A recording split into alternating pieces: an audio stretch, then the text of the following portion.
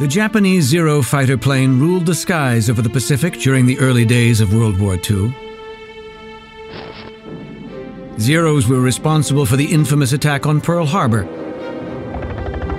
that left more than 3,000 Americans dead. It was designed to be a very offensive weapon. It was light, it was very streamlined, very aerodynamic.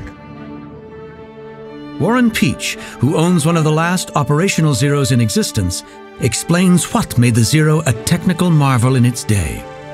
As you come down the wing, you can see how the shape of the airfoils change continuously down. They're very complicated airfoil to build, but very aerodynamic and streamlined.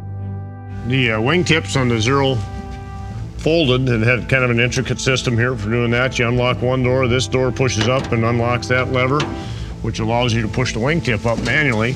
That was actually not for storage, but it was for getting the airplane to fit on the elevator on the aircraft carrier so they could put it below decks. You can see the lightning holes that are stamped into this piece, and then all the individual pieces that are used to make up one rib. It's a complicated way to build the airplane, but strong and light. This is how the pilot entered the airplane, was by extending all of these steps. I'm only able to step on these and this pad. If I step on anything else on the airplane, it will dent it. Step into the seat. Right here in the cockpit, and you can see the bumps right on the outside of the airplane here, is where the 7.7 millimeter machine guns were mounted.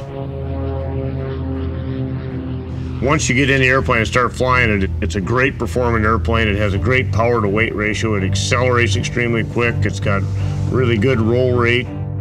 That's what made it such a great flying airplane. It's pretty awesome.